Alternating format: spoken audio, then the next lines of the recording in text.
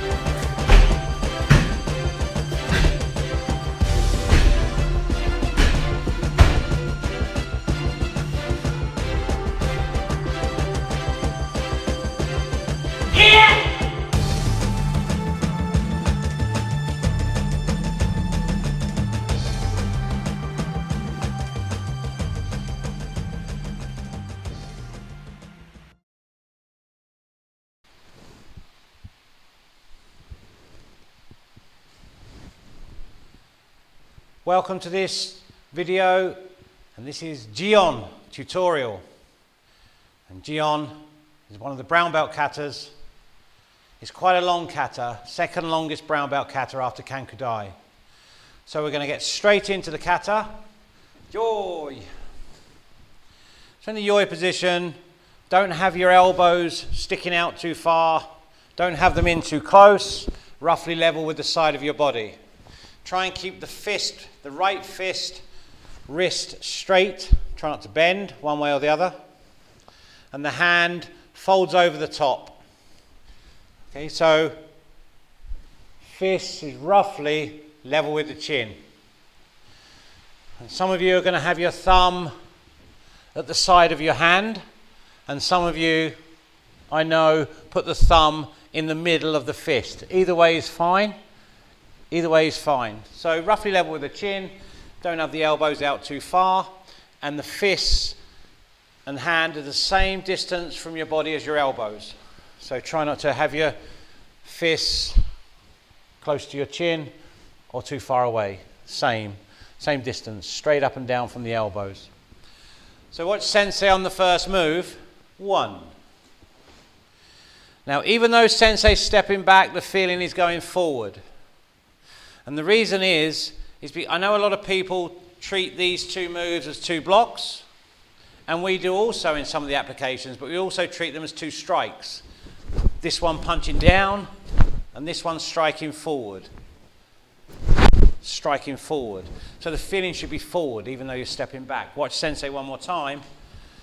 Now, halfway position, Sensei. 1. So look how Sensei's arms have come in close. One's ready for the back fist strike, one's ready for the punch, or Uchiuki Girambarai. As Sensei steps back, he keeps his hips square, so he's not twisted the body sideways on. Everything is shomen, square. So if you notice, similar position to Heian Sandan with the arms. Make sure the fist is like the Uchiuki position, fist to a fist and a half, the elbow away from the body. Roughly level with the shoulder on the fist. 1.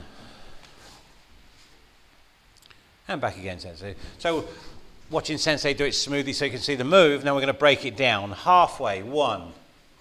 So what happened here is Sensei's arm, the Girambarai arm, literally just came up to the back of the right wrist. Both palms are facing inwards. They face towards you. Sensei's kept low. His back leg is set. 2.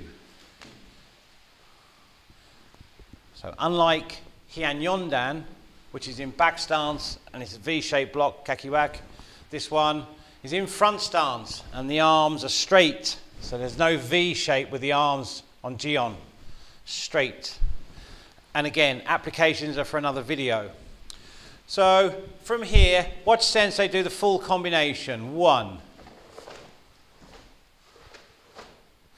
It's Maigeri Sanbonzuki. So front kick and then 3 punches. And back one more time, Sensei. So we're in front stance, shomen, body square. When sensei kicks, he does not move the arms. And kick and hold your balance, sensei. 1. So look at sensei's arms, they're still there. Now this doesn't pull back. 2. It extends. So the fist, the arm, extends into the punch. Sensei uses his legs and hips on the reverse punch. 2. And again 3. So there's double hip movements on every punch, which we'll go into the more detail. This tutorial we're classing as a basic tutorial, simply for people that want to brush up on Jion or they don't know Jion. The more advanced Jion is another video for black belts and senseis. From here, watch, these punches, by the way, are chudan to the body. So all 3 punches to the body. Watch sensei come in halfway. 1. Again, the palms are facing towards sensei and the arms are crossed. He's now going to step with the right leg. 2. Comes round square with the body in zenkutsu front stance. So we'll go straight through with this one, but remember what we said about the other side. The arms don't move when you kick. And then as you land, just drive the left arm forward. All the way through, sensei. 1.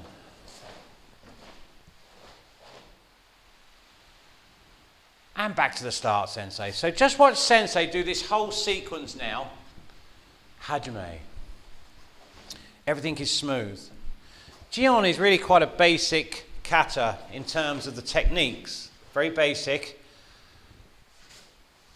But you've got to apply the advanced principles, using the hips, using the body, shomen, hanmi. So roughly 45 degrees on the angle here.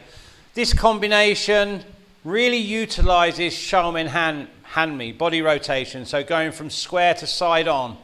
Okay, so this combination now, there's several movements in this combination, and we're going to let sensei do it all slowly up to the first kiai. Hajime.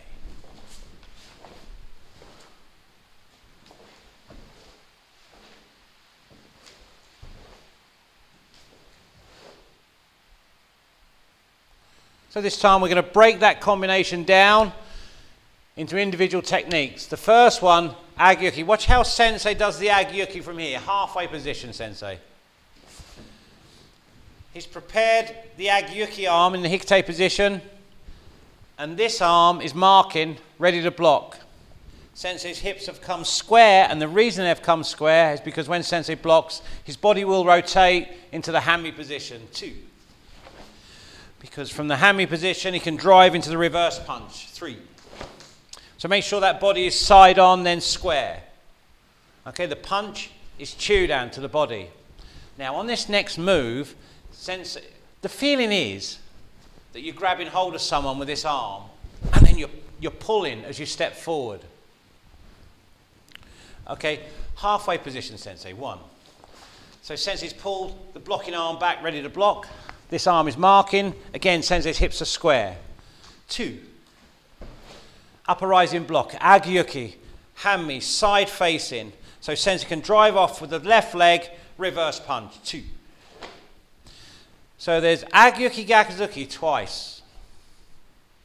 And the next 2 moves, it's agyuki and then oizuki. So we've done agyuki, gakuzuki.